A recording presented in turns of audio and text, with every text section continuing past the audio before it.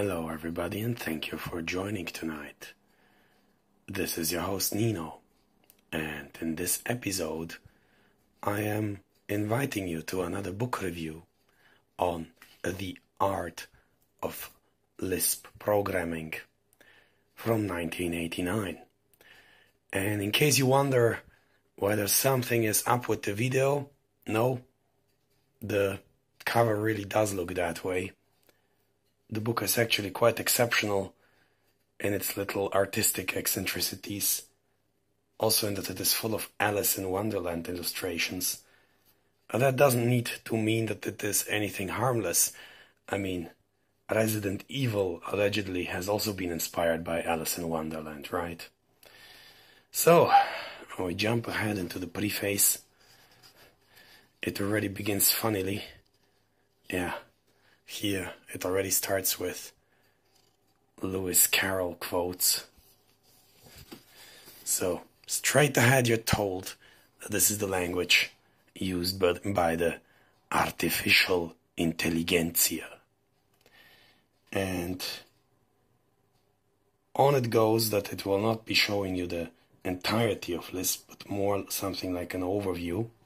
However, it does quite practically immediately plunge you into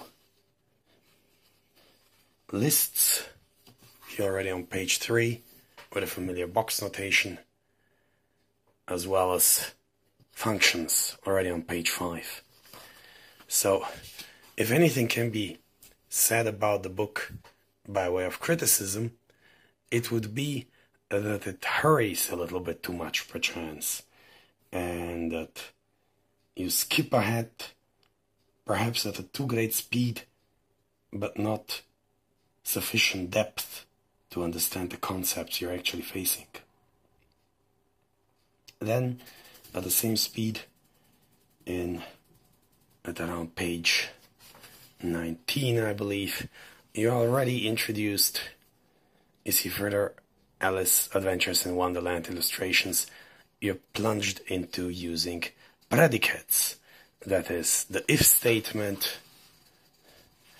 but also whether something is a 0 and whether it is like a number or an atom, and so on.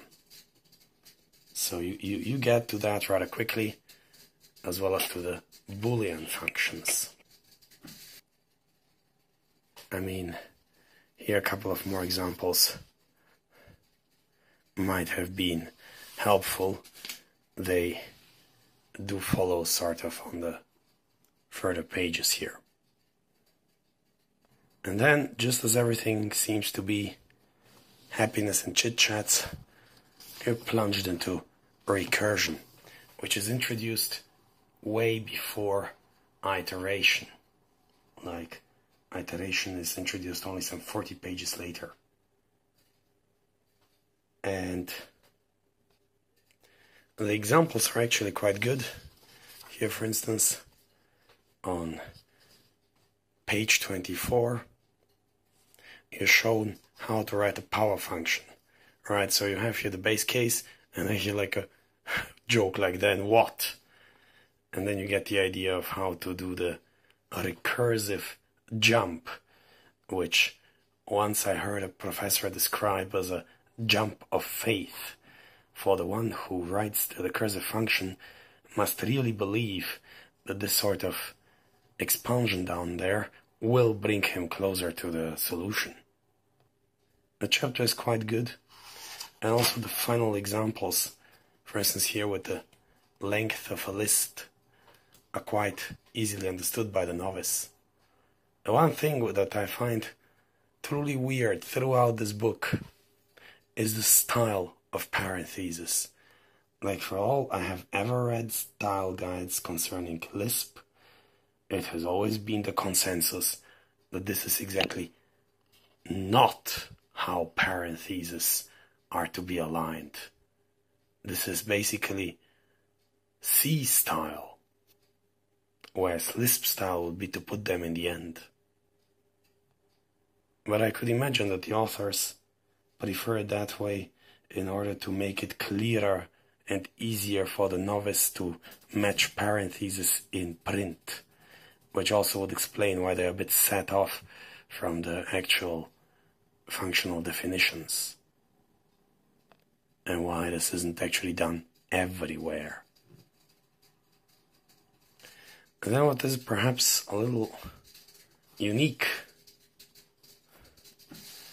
is that the book has an own chapter on sets and lists, which is not something I'm commonly seeing. Like usually it is somewhere incorporated, and then of course they talk about the usual list functions like union and subsets and whatnot. Then follow chapters on input and output, whereby input is simple, it's shown as read, but output, unfortunately, once again starts with this abomination format, which I understand is the new way of doing things in Lisp, and that's why many books start with it. But if we're quite entirely frank, a simple print would have been perhaps more helpful. He does mention print too, though, in particular over here, together with like some other output functions, as he calls it. Now what's sort of funny is how he mentions eval as a function somewhere hidden in a little outline about a read eval print loop as a function also available to the user. But if we are sincere, maybe that's not a bad idea, because using eval in a sort of self-modifying fashion perhaps isn't the best idea to begin with, right? Anyway, only then, on page 63, do we get to iteration. What is, however, nice about this chapter is that it starts simply with a loop construct, simply with loop and return, and only afterwards is do being introduced. So that I believe is proper for a novice, because actually loop is the way simpler like iteration construct, and in my opinion at least the most practical one of them. The iteration chapter is, generally speaking though, quite short and non-exhaustive. He also mentions do times and do list, but as you can see, things are being mentioned very briefly. It's like good luck with your getting used to them. And what is somewhat strange is that in the chapter on iterative constructs, mapping is included. In reality, mapping I see more as a operation on functions thing. Like I see it more as a deeply functional topic rather than as a topic belonging into iteration. It is nice though that he starts the chapter with map car, which of the mapping functions is indeed perhaps the practically most important one, which you find also in all sorts of other programming languages. And when I look into it, it's also all they treat. So there's no map list for you here, it's just map car. And no enconc and no whatever else, right? So that's what I mean with a snappy, quick treatment, but perhaps not a very in-depth one. So perhaps you won't really learn Lisp thoroughly from this book, but you'll rather just get a good feeling for it. Anyway, now here comes a chapter on more about program control, where they also talk about if and let and when and unless and f-let. And so here you do get a brief overview of all of those conditions and conditionals which you can be using, like when and unless and case and so on. But what in my eyes truly stands out is the treatment of, on the one hand, let, of course, right, but also functional let. I really did enjoy that. I haven't seen that quite so nicely outlined in other works. In fact, here you see my own notes when I was experimenting that if you let two variables be like a is 4 and b5, you can then just add them. But you can also turn these variables into functions, which just simply, it's like the function returning 4 and the function returning 5 in all cases, and then you can sum the functions with f-let, like these two are equivalent. So that was actually quite instructional, and I like that place in particular in this book. Then on page 83 comes file handling, and here what I did like were the well-chosen examples of how to handle things. Here you're having outputting information into a file, and then on 87 symmetrically getting information from a file. So that I did like a lot. That was simple and straightforward. Though I admit my own approach, as I mentioned elsewhere too, is to just normally dump everything into a list and to read everything back as one list, and then just worry later on how to subdivide that list into the corresponding parts and how to compose out of parts the list to be dumped. But basically I don't like intermixing the data logic with the file saving logic and file reading logic. And the next chapter is unfortunately rather chaotic. It handles association lists, and unfortunately that's not a very transparent chapter for the novice, nor does it give very actual advice. For instance, here it talks about possibilities of how to update the A list through acons by tacking onto its front another pair, whereby actually the old pair remains in memory, whereas the composition with setv, which is like setv place value, which is a standard advice nowadays, and not just concerning this particular thing, but just it's used in a lot of places, and that you could be updating the association list also with setv is disadvised. And I find that wrong, because that's clearly the better solution. And they also say, oh my god, but it is also overwriting the previous pair. Yeah, well, that's sort of the aim, isn't it? It's not a loss of information, as they call it, but it's the correct way to handle that. If you even want to go for A lists instead of, hash tables, which are not mentioned here. And then on page 100 till 102,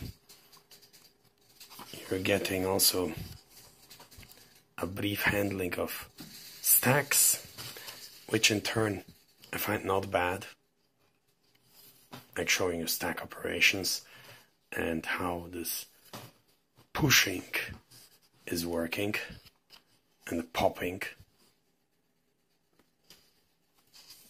So this again I find a nice outline, and comes a bit of a sort of chaotic chapter, a little bit, on arrays and strings, which are only somewhat related, if we're frank. But this page with how RF is working and how to set on RF in order to set array elements, this page I find a very nice brief outline. And here, because you can treat strings as arrays, they have tacked it into this chapter, though I don't actually see strings as a sort of prime attachment to arrays. They are more something own, and even shown by this string comparison operation. And if that was a bit of a strange grouping, the next chapter, a potpourri of features, is actually true chaos. You are, for instance, told about the existence of macros, but in this brevity. Like, wow!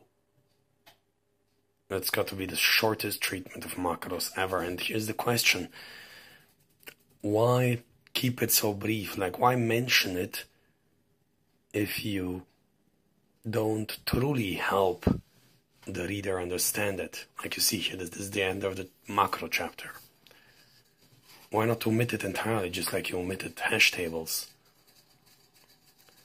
And then comes a little comparison between apply and funcall, which in turn, however, is not so bad, because this is really a nice putting together and contrasting these very similar functions, so that the reader gets an idea of when to use what, and like that the difference between them is a nuance, but perhaps an important one. In practice, personally, I have always found apply to be the more useful function of the two, because that more corresponds to what you are getting. You're having a function and a list of stuff to apply it to, and maybe you don't even know how long that list is. Whereas in funcall, you need to know how long that list is, and like which element is exactly where. And that turns out in practice to be, well, more complex. Unless, of course, you need funcall in some, let's say, more special setup. And then comes a concise, but actually not bad at all, treatment of arguments. In particular, rest arguments. Somewhat strange to start with the rest, but okay. And optional arguments. I find that actually good outline, good general outline. Though in such a case, I would say it would have been more helpful to have multiple optional arguments, so the reader sees that you can have this multiple times, that you can have like several such bracketed expressions. And keyword arguments. So, in this regard, the quick treatment of things is quite successful. And the reader gets a non-intimidating introduction into what one may call common Lisp's argument weirdness. So to say, you get into arguments without getting into arguments. And what then follows is actually a super funny chapter on debugging techniques. Yes, Alice in Wonderland, of course. The caterpillar. A bug, yeah. Well, and the funny thing is that it starts with using format, which one has to say must be like printing stuff, must be like the longest surviving technique of debugging ever.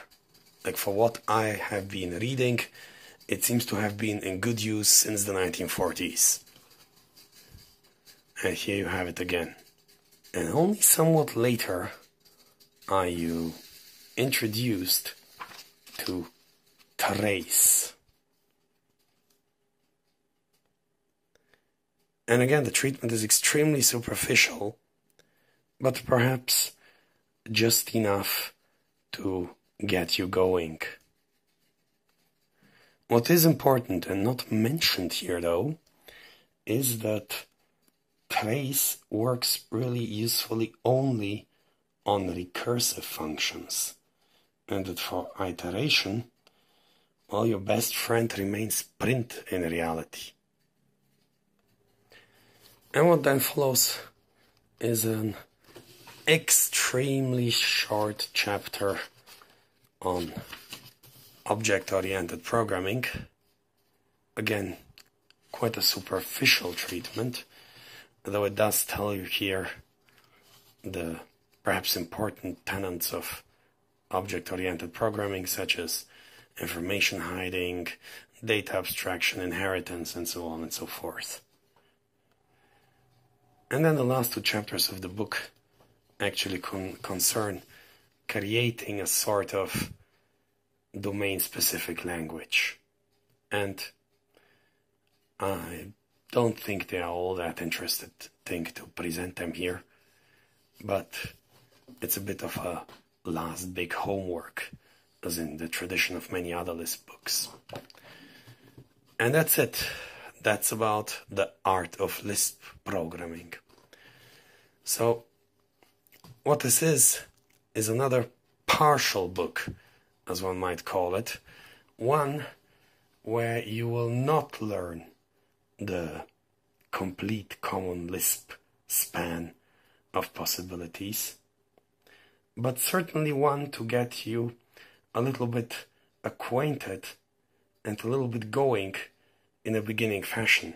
So, in my opinion, you will be able to write certain shorter, or simpler at least, programs, but it would be difficult for you just from having this to read other people's code.